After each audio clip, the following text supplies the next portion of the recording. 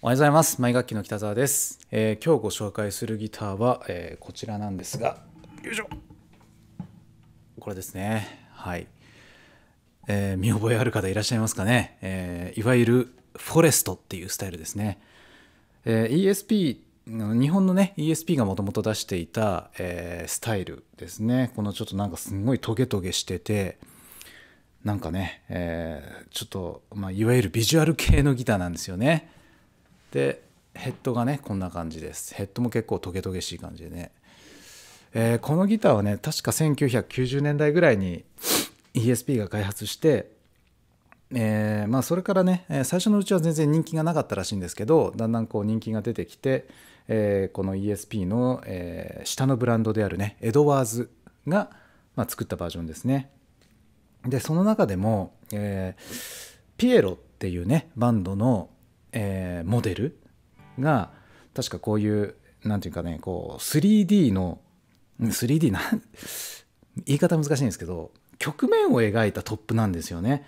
もともと ESP ってトップがね結構スパーンって平らに落とされちゃってるモデルなんですけど、これはこのトップもなだらかな曲面で構成されていて、本当にこう綺麗な見た目のギターなんですね。はい。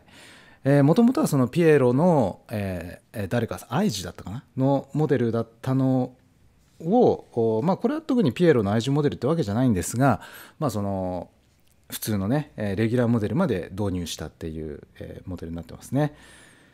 はい、じゃあね、ちょっと特徴というか細かいところ見ていきたいんですけど、その前にね一つやっぱね今全然ビジュアル系が流行ってなくて、本当にこの辺のビジュアル系御用達だったギターが人気がないんですよね。でもう本当に値段も安いで、これはとりあえずもう39,800円で売ります。はい、安いですね。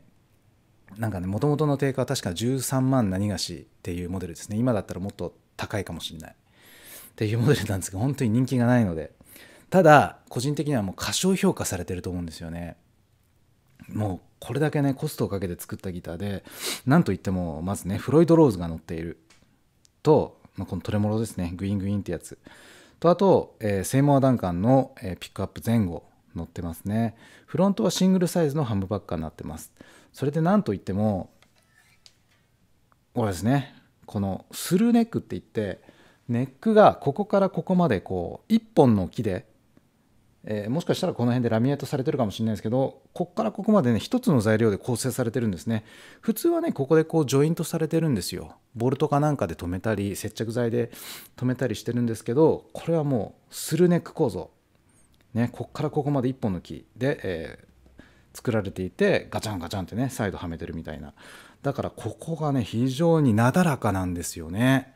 ハイポジションまでめちゃくちゃ弾きやすいというギターなんですよ。これはね本当に高級ギターにしか採用されない構造なんですよね。でここにしっかりボリュートがもつけられていて、ペグは5等製ですね。でコイルタップも搭載されているので、通常ハムバッカーなんですがプッシュプッシュです。引っ張ったりしなくていいんですね。押すだけでハムバッカーとシングルが切り替えられるっていうね、構造になってます。はい、とっても高性能なギターと言っていいと思いますね。ちょっとじゃあね細かいところ見ていきますね。はい、全体はこんな感じです。いやーすごいですね。アグレッシブな見た目です。でズームしますとフロイドローズのね、トレモロユニット、やはりちょっとねサビは出てますが全然使えますからね。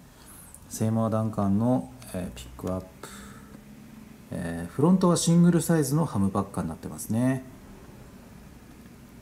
でここはなんかちょっとね、ノブのところにステッカーが貼ってありますが、ここはねプッシュプッシュになってて、こんな感じでねハムバッカーシングルハムバッカーみたいな感じで切り替えができます。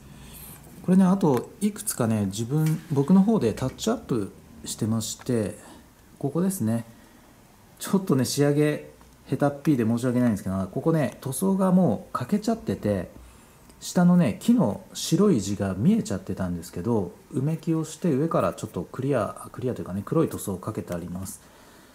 ちょっとね塗装の修理あまり得意じゃないので、ちょっと跡は残っちゃってますけど、こういう箇所が3箇所ぐらいあったかなですね。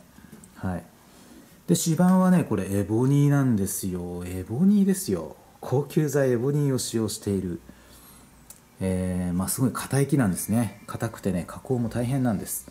で、貴重な木ねなので、とても音にもね影響あるんですよね、硬い木を使うとね。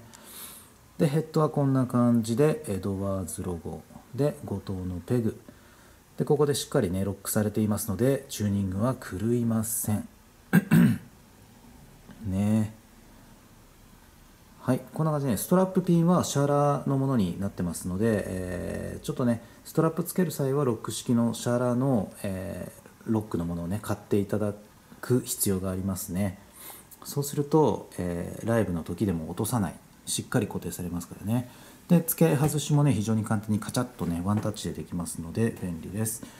でこれシールドがねこう斜めにね船型ジャックが、ストラトによくあるね船型ジャックがこういう形でついていて、こんな感じでガチャってね斜めから入れるみたいな、とってもかっこいいんですこれがね。はい、こんな感じになってます。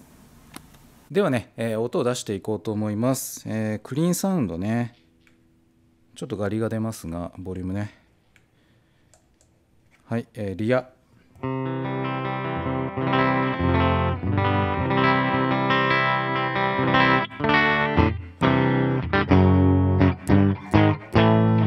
パワーがありますね。あれ歪んでないかなぐらいのね。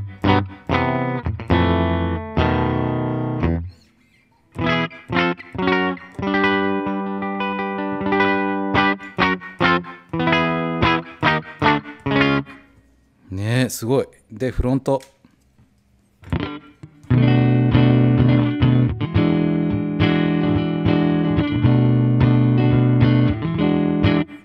フロントもいいですよ。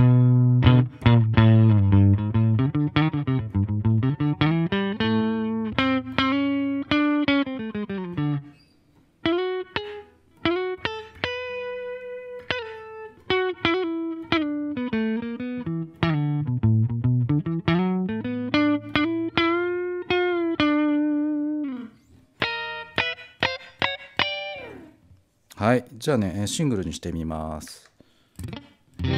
これフロントシングルね。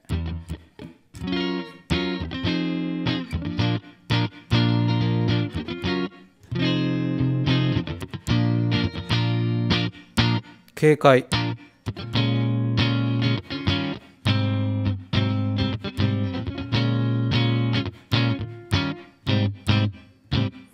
はい、じゃあリアのシングルね。ハム。全然違いますね。けどね両方使えそうですね。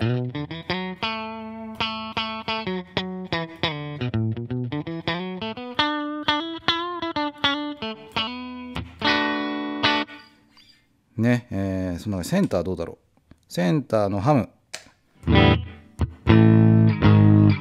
パワーありますね。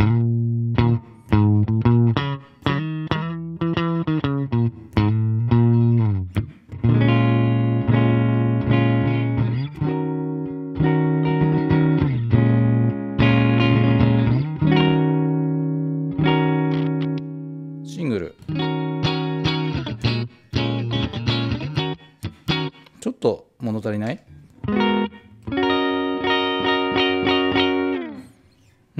じゃあちょっと歪ませてみます。ハムバッカーにしてリア。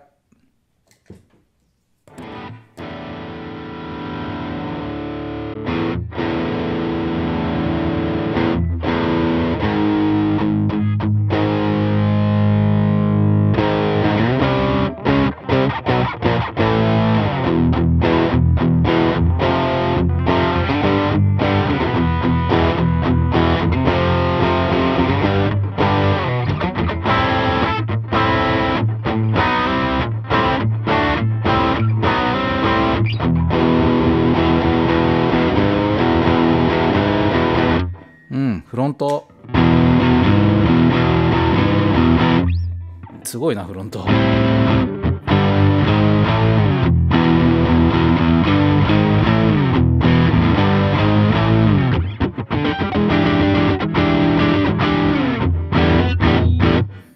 はい、ちょっとドライブ下げると。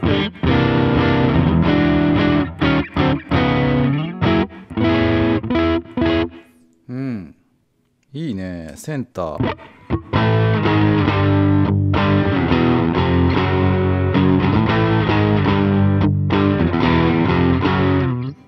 センターかっこいいね。このなんていうの、バイト感というか噛みつくような感じ。ちょっとドライブ上げるかな。ドライブ真ん中ぐらいね。チューブスクリーマーです。ちなみにペダルは。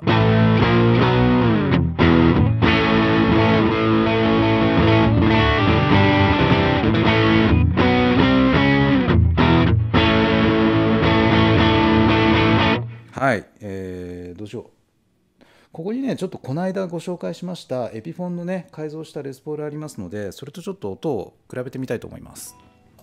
はい、全くね、同じ状態で差し替えました。じゃあ、リア。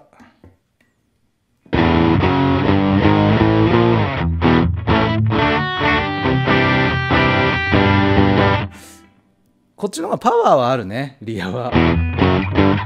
なんだろう、出力がでかい。なんだろうね。どっちがいいとも言い難いな。こっちね、すごい暴れる感じがちょっとね、このビル・ローレンスのピックアップのせいだと思うんですけど、セイモア・ダンカンの方がまとまりが良かったような気がしますね。ちょっとセンターにしてみます。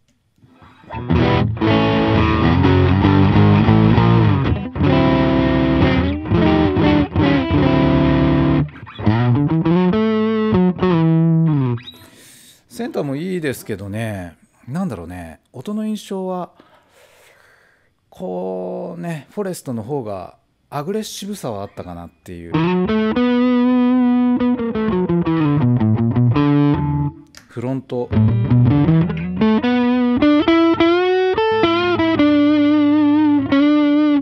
これね、フロントは無名のピックアップなんですが、検討してますよね。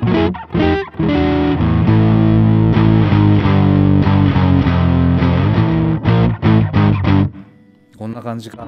なるほどね。この状態でもう一回エドワーズ試してみましょう。リアね。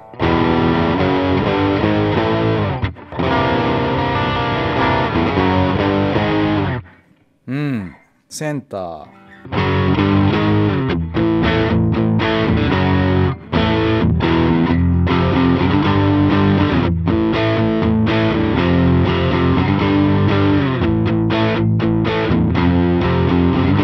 フロント。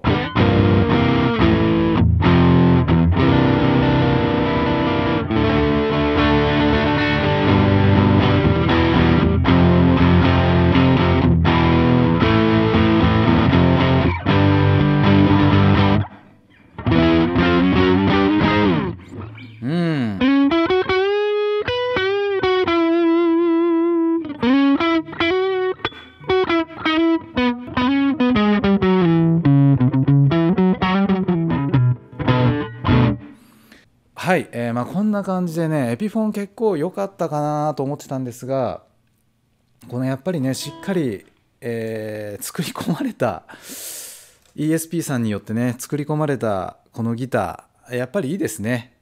やっぱりね、商品として完成した音がしてるね気はします。